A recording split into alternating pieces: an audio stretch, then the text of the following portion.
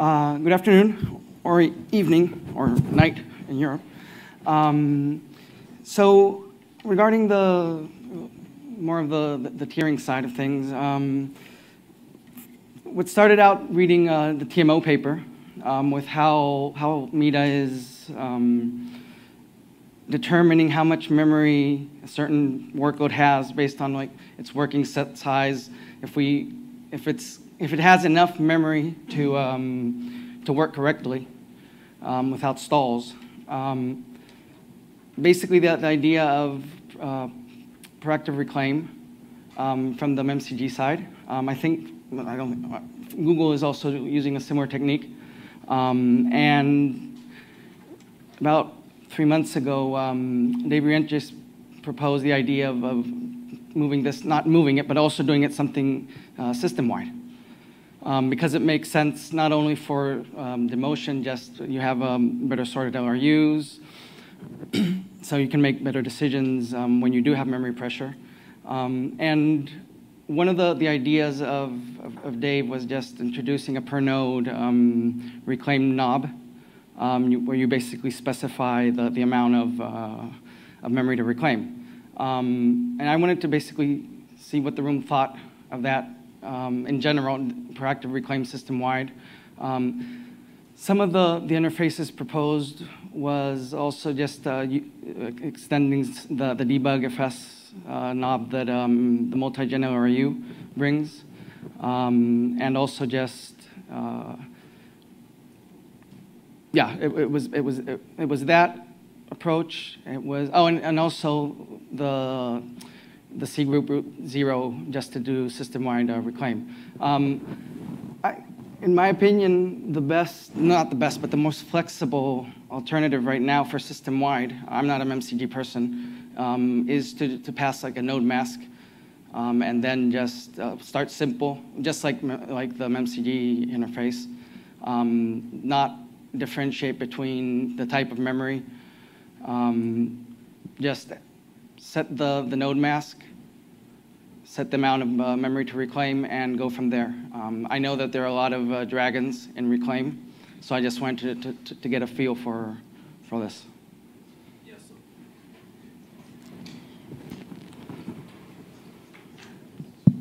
Okay, I've got a mic. So one thing is, I don't think going through debug FS is the way, because we really do not want to make debug FS any kind of API officially or unofficially, because unofficially means officially. Yeah. And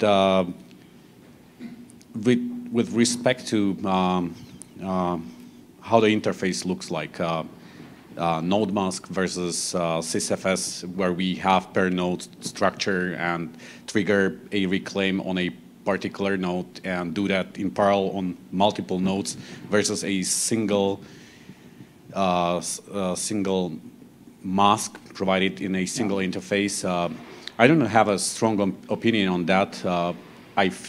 It feels slightly better to have per node and then do things in parallel, because then you can define what's your reclaim target much better, because what does it actually mean that I want to reclaim 100 pages from this node mask? Oh. Should I prefer some node more than other? Exactly. So yeah, so that would be my thinking. So use the global sysfs node structure. We have that. Have a trigger for each node. Define the node mask by running several processes in parallel. And that sounds like the easiest interface to me. And probably the hardest one to screw up with subtle details. So I would add for MemCG, we just added this interface, right? Where you can request a number of pages to reclaim on a per MemCG basis. We haven't added the node mask yet, right? Because there's still open questions on how we are generally treating tiered memory, right? When that comes into play. Because, you know, for MemCG, we just do round robin reclaim, and it actually might be enough. It's not clear yet, because you're demoting from the top tier to the second tier, and then you're also reclaiming from the second tier to backing storage. And is how much you need to control a per node the amount of pressure you're applying per node. It's not entirely clear yet. So I wonder if it might make more sense to stick with the same approach we use for MemCG, where you start out with the number of pages. It applies round robin to all the nodes in the system, and then we can later add a node mask. Right? If we determine we need node control, we would add it to the cgroup interface and the global interface at the same time, and with the same semantics, just so it's easier. That was another point I wanted to ask. Like, are both interfaces going to be up to par feature-wise, or with flags? Basically, as things get more complex, do we want to have the MemCG interface up to par with the system-wide interface? So I don't think I see something that where they would fundamentally diverge, right? For us, in our system, there's not really any global, because everything is compartmentalized into C groups, right? You have system management software, and you have the workload itself, and you have supporting software for the workload. And there's no such thing as global. So anything that systems might want to apply on the global basis, we probably also want to apply on a per C group basis. Yeah. So I think I would expect them to match up all the way through, yeah. And I guess it's also too late. Well, not too late, but it's kind of like not the idea to just have one single interface for both MemCG and system-wide, just passing different writables to the file, right? Because we're like, I see like basically the MemCG thing is pretty much upstream now. It's not there yet, but for next release, it's full of acts. So I was also kind of hopeful based on the fact that folks were liking proactive reclaim on the MemCG level. It just makes a lot of sense to also do it system-wide.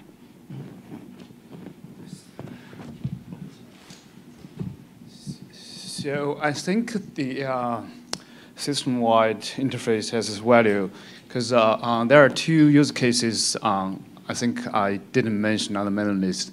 The first one is VM migration. Basically, before we migrate to VM, we want to free as many pages as possible, so we don't have to migrate those free pages. So that requires a system-wide proactive reclaim. So basically, there's something called free page reporting. We report the VM guest kernel reports free pages to VMM, and then VMM knows, oh, okay, those pages are free. I don't need to worry about migrating them. So the first use case. So the second use case, which is really rare, is suspending to disk. So that's this part of thing is done by firmware. Firmware knows that how many pages are being used and how many pages are free. So if we have a lot of free pages, then suspending to disk would be a lot faster. So that's all. Thank you. Yeah. Yeah, I don't think adding a global interface is controversial, is it? If I'm reading the room right, it's just about how to structure it. Yeah. So I'm not objecting anything, and I agree with whatever you guys are doing up with. So just point out two use cases. Probably the first one, I think, we want to. Sorry, what's that company name? Is Canonical, right? Canonical, yes, right. They are interested in the first use case. The second use case, I guess, nobody really cares, because nowadays nobody really suspends to disk. So, right? There are? What? No. We're not that awkward. So we don't suspend to disk. We still, we suspend to RAM, which is different. So RAM has to be powered. So if you unplug a battery where you're suspended, the system is suspended to RAM, then you lost everything. So that's one advantage of suspending to disk. But power management is getting better and better. And sorry, I probably shouldn't show you guys this. So okay, so this MacBook M1, even it's suspended to RAM, you can leave it for a month. You can still open it, it's still power on, you still get everything back. So that's probably is off topic. That's that's where we are, want to get the kernel, Linux kernel to. That's our, at least from the chronology side, that's our real competitor. All right, thanks.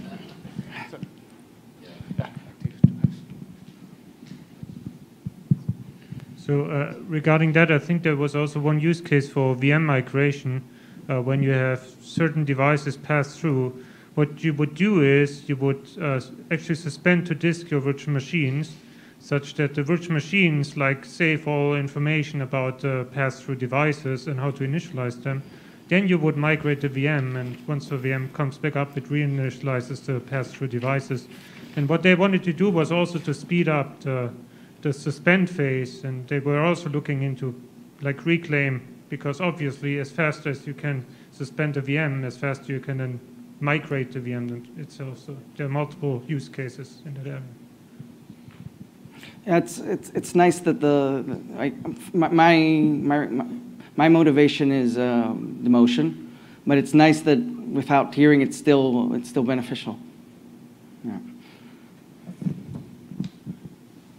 I was just sort of thinking about the per node reclaim, and mainly again from the GPU sort of use case. I can kind of imagine that perhaps in future that could be useful for us, but at the moment that's a bit of an imagined use case. We haven't really identified any on the systems that we have, so I'd be okay with leaving that for a future improvement, but I'd certainly, I guess, like to see that left on the table at some point. Yeah. Okay, yeah, fantastic. I thought there was going to be a lot more people against it. Great. The other thing I wanted to talk about was the testing in all the tiering things that are going on.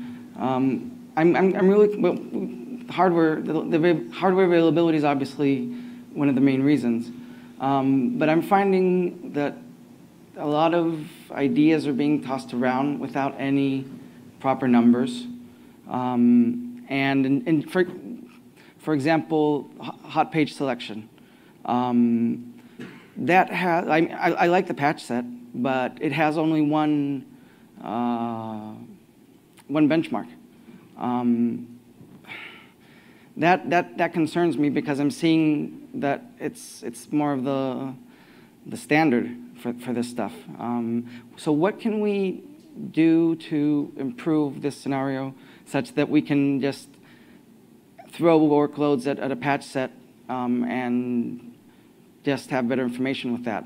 I've been kind of hacking at MMTests, kind of expanding it in a way that where I can know more or less when I'm consuming enough, the workload is consuming enough memory to spill over DRAM and into whatever lower node tier. Right now, that's doable, but it's kind of like very experimental. But it does help determine whether or not like tiering is actually working. And my idea was just to kind of like add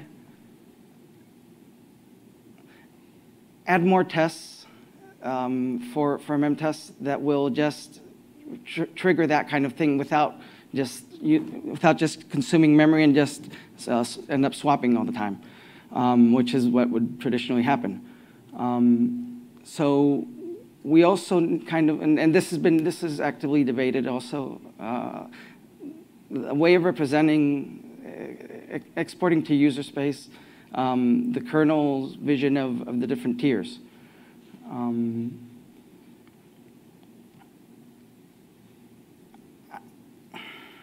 I don't see that, for example, just adding a proc sysfs file for that sort of thing is so bad. One, because it's going to be there anyway, and two, because it will help this sort of testing so we can know whether or not we can have more inferences to the memory that we're using.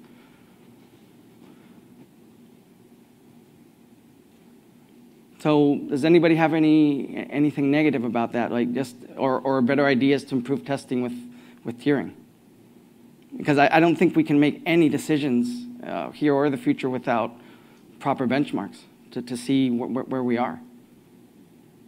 So I guess on the GPU side, we have some Power 9 systems with coherent GPUs that we could potentially test this on, as in I could potentially test this on. Okay. They're not generally available, but if you need specific benchmarks or something like that run on those systems, that would be something that I'd be prepared to help with or look at. Mm-hmm.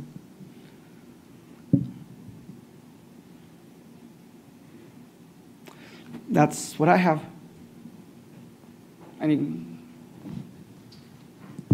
I was going to say that, I've heard the idea of offlining CPUs on a NUMA node, like on a 2-socket system, and like for the testing, right? Like, why don't we just put that out there, like when we have one of these patch series, right? And then show the numbers with that and say, like, this is the first step, maybe? I don't know if you think that's a reasonable thing to do. I do, and we can just start just using PMEM, like, and we can get more advanced as hardware goes. But we need something to test tiering better. That's it.